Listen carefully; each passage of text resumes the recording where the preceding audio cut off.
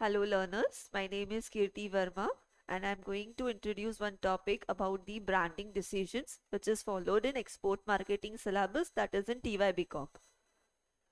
This is the syllabus of module number 1 regarding product planning and pricing decision for export marketing, regarding what is planning, what is branding, then what is ROH, then what is the need of labeling, then what is a factor determining export pricing, that international commercial Incoterms, that is then export pricing quotation, then first free on board, that is FOB pricing, CIF pricing, CNF pricing, and problems on FOB quotation, that is and international trade management.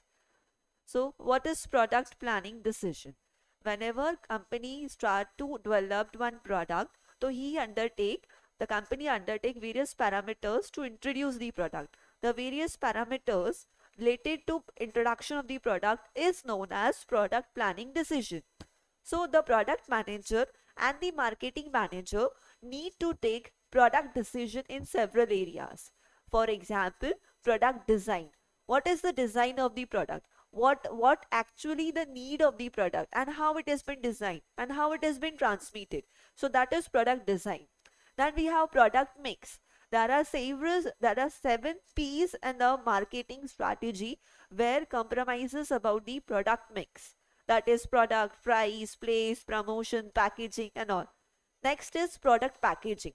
What is the basic requirement of the packaging? What will be the core packaging of the product? Then what will be the basic packaging, and how the packaging should be designed? That is product packaging. Then we have product labeling. What all information should be inscripted in the product packaging? That is product labeling. For example, what all are the ingredients in the packet? Then what is the quantity of the product? Say if we want to give some directions about the usage of the product, so that also comes under the product labeling. And the important factor is that manufacturing, from where the product is basically originated, that is from made in India, ESA, for example, that is product labeling. Then we have product pricing. What is product pricing?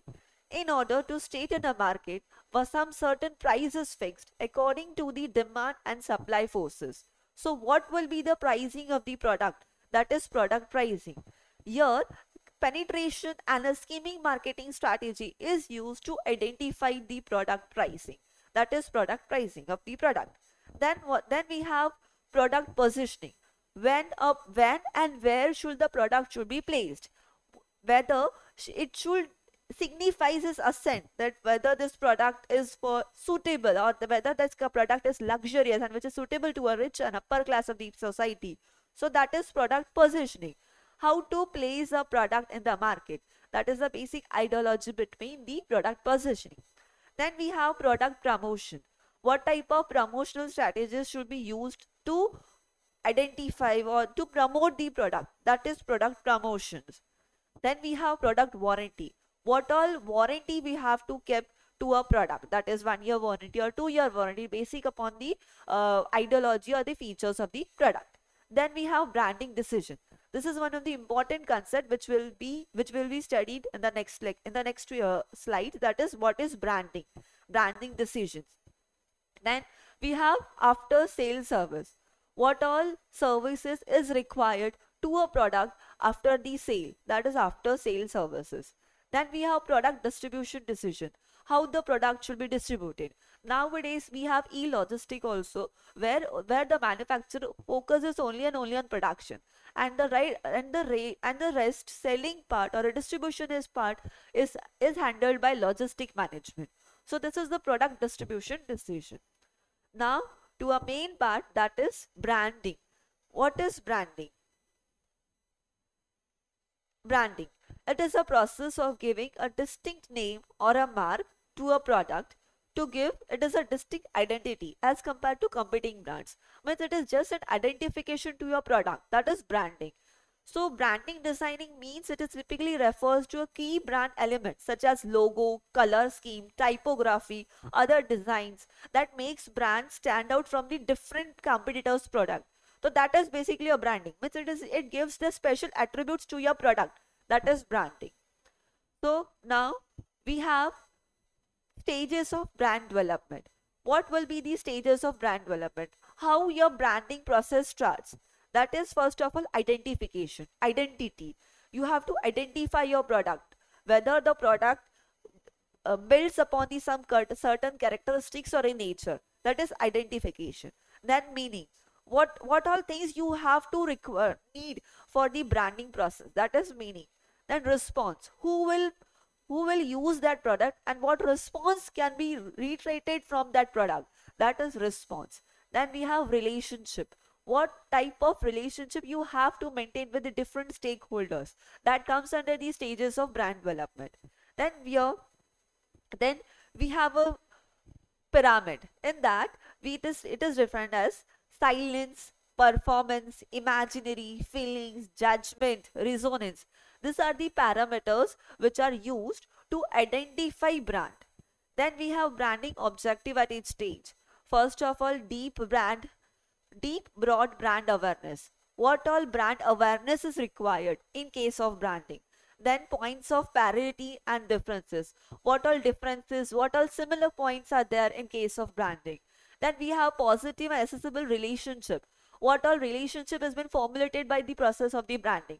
That comes under positive and accessible relationship. Then we have intense, active and loyalty. What all the feelings are associated with the branding. That comes under the last process, that is intense, active and loyalty type of feeling in the case of branding. Then we have steps to build a brand strategy. Majorly, we have 6 steps to build a brand strategy. One is business strategy. What is the strategy of business? What is the vision and mission statement according to the business and how they have to place the product? That comes under the business strategy. Then we have customer profiling. Who is going to use the product? What are the customers' perception while using the product? That comes under customer profiling.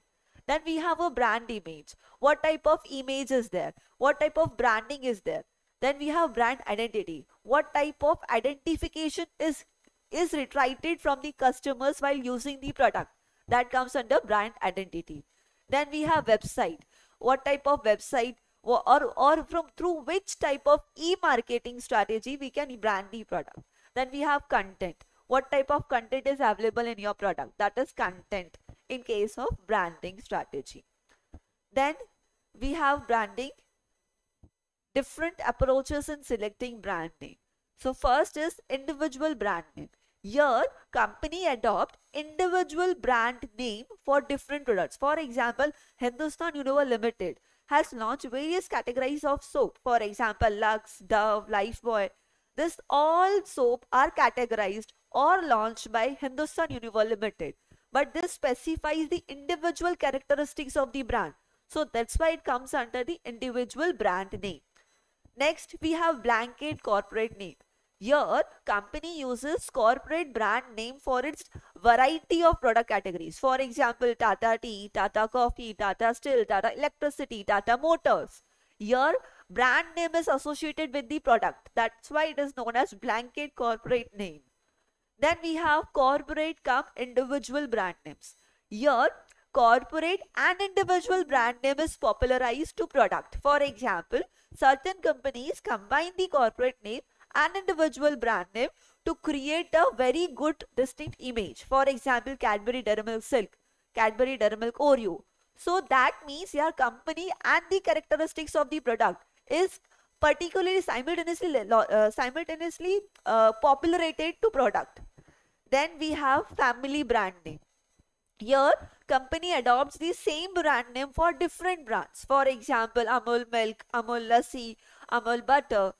So here the product line of the family is specialized to particular that product. That is Amul. Then we have name of founders. Here company also introduced the product with the name of founders or inventors. Example, William Colgate. William Colgate has introduced Colgate soap and perfumes company, but nowadays it is famous in dental care. So William Colgate has satisfied nearly about 100 million customers in the global worldwide. So through the characteristics of the inventor's name, the product is famous. For example, Colgate, Ford, Nestle. Then we have different approaches like combination of names and numbers. Here, combination of names and number is used to famous the product. For example, 7-Up. Then names with the relevance to the product. Here, some firms make deliberately attempt to diversify brand names with relate to product category. For example, Nike sportswear brand. Then we have Adidas, Puma. Then we have name communicating attributes. Some firms name the brands that communicate the special features, special characteristics of the product, that is attributes. Example, Asian Paints, that already specify that paints is used and the company is used. So Asian Paints. Then we have a factors influencing branding. For example, these are the parameters, these are the factors which influence the branding, like customer service, company name, logo, strong impression, reputation, then value proposition, price and product benefits. These are the factors which influence branding of the product. These all are my references. Thank you, dear students.